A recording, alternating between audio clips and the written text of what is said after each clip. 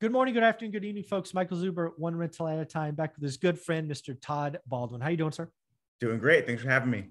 Absolutely, man. So something we talked about in video number 2 was a homeowner who'd been in their house for multiple decades and what they might do, right? They want to trade down. And I really gave you 2 answers. Really what that was really pointing at was the idea of supply destruction, or what Bank of America is calling the interest rate trap. So if you don't mind, I'm going to pull up a spreadsheet. I'm going to ask you 8 questions. I'm going to ask you to visualize last year, rates really low, prices really high. This year, prices really high, interest rates really high. And we're going to go through this. And I'm going to ask you, what is the net change this year versus last year? Some will be up, some will be down, and we're going to be using percentages. You ready? Let's do it. All right. So here we go. So this is my example of supply destruction. So we're going to go to the bottom because that is the easiest for people to understand.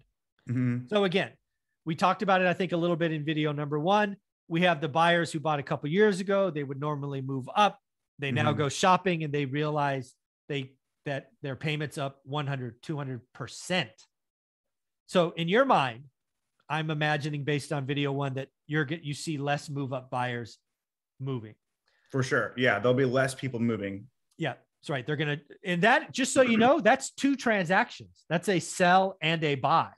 So when I talk about 50% drop, this is a lot of the reason why. But what percentage of move up buyers do you think don't move this year that may have moved last year? This is probably a negative number. Oh gosh. So like, just to clarify, if 10% of people were going to move out of their houses, how many are going to now? How many are not going to move? So is it going to be half of those people? So it's 50%. It's going to be 10% of those people. I would say at least half. I mean, if they have a 2% interest rate and interest rate now 5%, I think it's going to be maybe even more than half. What do you think? Just let's do -7. 70. Okay. You mean 70, right? Yes. 70%. Yeah. Okay. So now let's talk about investors. This is me and you, right? Last year, top prices. Last year, eviction moratoriums are over. We wanted to cash out. Now interest rates are higher, nothing for us to buy.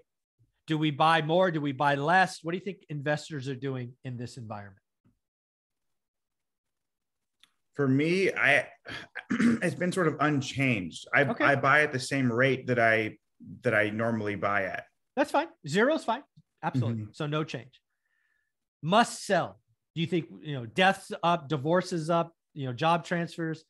Some people, no matter what's going on in the real estate market, just have to sell. You think this is up or down? I would imagine this is flat as well, but certainly not an expert. No, it's fine. I mean, these are all just opinions. How about foreclosures? You and I both know moratoriums were, you couldn't do them. So this percentage might be wild because now you can actually file them. But again, foreclosures take time. So maybe it doesn't happen this year. Maybe it's next. But do you think we have more people that get foreclosed, short sale, deed in lieu? Yes. What percentage? Let's say maybe 10% more. Okay. And then there's flippers, right? We talked about a bifurcated market. We've talked about high prices. Most flippers use hard and private money, non-QM, which is getting harder and harder and tighter and tighter. I'm going to argue that flippers have less profit, longer hold times. Maybe it's not as profitable. Do you think flippers are more or less aggressive, more transactions this year? I would say less. Okay. How much less? Maybe -10. Okay. Builders. Do you think builders do more because there will be less sales, or do you think builders get smoked because nobody can afford them? I think builders are getting crushed. Yeah. Yeah. All right. -20. Yeah. Downsize. This was really the question that you asked earlier. How many people make that trade? And because again, some of these folks use their house in the ATM. They don't have the room. Some of them are looking at, if I sell, I could pay cash. So maybe they don't care. Others are like, hey, my payment is this, my payment is that. It's the same. Why would I want a smaller home? What do you think? I think some people might want to take advantage of the equity they have and cash out. So let's say 10%. So an increase. Okay, no problem. And then the only other category I could figure out, maybe there's people that bought vacation homes over the last couple of years and don't want them. Return to office coming. Maybe they tried a different state but don't like it, so they're going to sell and come back. Maybe 5%. Okay. All right. So that's your numbers. I'll just show instead of doing another one. This is what all my experts were. So I asked everyone. I obviously haven't added you yet. But what is interesting is this was the average. So again, you said 5%. The average was 4. I actually guessed down 20. Downsize, the average was negative 20. I guessed 30. Builders, the average actually was positive. Really? Yeah. And again, I actually was higher than the average.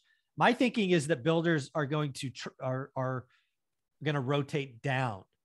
They're going to build smaller stuff. That was, again, if they don't, they're going to get smoked. If they keep building McMansions, they're going to go broke.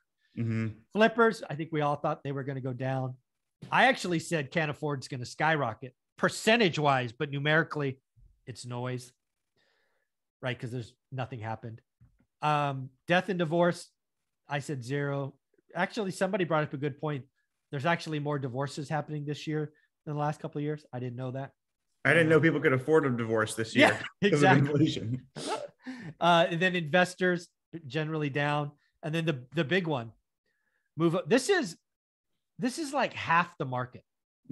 So again, the market for existing home sales was 6 million, rough and tough. If this is half the market, because again, 2 transactions, sell and buy. If you lose half the transactions, so half the transactions is 3 million. And then you lose half of those 3 million. That's 1.5 million less transactions. Again, this doesn't necessarily mean pain for the homeowner. It probably means pain for real estate agents and mortgage brokers, but pretty crazy. So clearly supply destruction is going to happen, wouldn't you say? Absolutely. That's the big takeaway from this, right? Absolutely. Yeah. Any other thoughts about this? Do you feel better or worse about the coming year in real estate? I mean, I feel great about it, but I'm poised to weather whatever storm is coming and to buy when it is right and to not buy when it doesn't seem right. So yeah. I feel great. I do feel for the first time home buyers or for the people that want to move up, some people are going to be put out or not at least get the house or the deal they want, but such is life. Yeah. It's that's actually the message, right? So I bring a message to my channel. I do it on the daily financial news that the housing market's going to get harder. However, if you're an investor and you're doing one rental at a time, back to video number 2 or whatever that was, it's actually going to be easier. I believe it, to steal Grant Cardone's 10X, I believe it will be 10X easier for us to find motivated sellers. It won't be easy. It'll just be 10X easier because it was impossible last year. Right. So I'm excited about what's coming and ready for it. And again, back to your example of the 900 or the 1.2 house, I will only write great offers. And if it works for the seller, right? In that example, it doesn't cash flow at 900, but it does at 750. If he wants to go to Miami and he's got all that equity, maybe he takes 750. Or maybe he takes, here's the deal, right? What I would probably do in that example, just to set the stage in case you missed it, 1.2 house, 70-year-old owns it free and clear. I'm going to bring him 2 offers, Todd. I'm going to bring him offers where I have to get bank money at, call it 6%, and tell him, hey, I'm an investor. I have to get this yield. In order to do that and cash you out, I have to pay 750. However, because you are the owner, have you ever thought about this idea? What if I paid you $1.2 million and then gave you a payment of whatever made sense? And oh, by the way, I would not tell them this, at least up front, but I would have the interest rate be 1%. Because again, your price, my terms. Right. Because for me, I don't really care what I pay. I'm a buy and hold guy.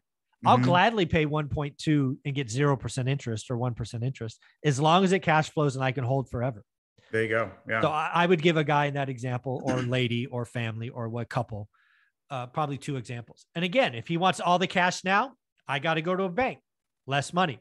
If he wants some seller financing, I can probably give him his price, but he has to take my terms. So that's probably what I would do. What do you think?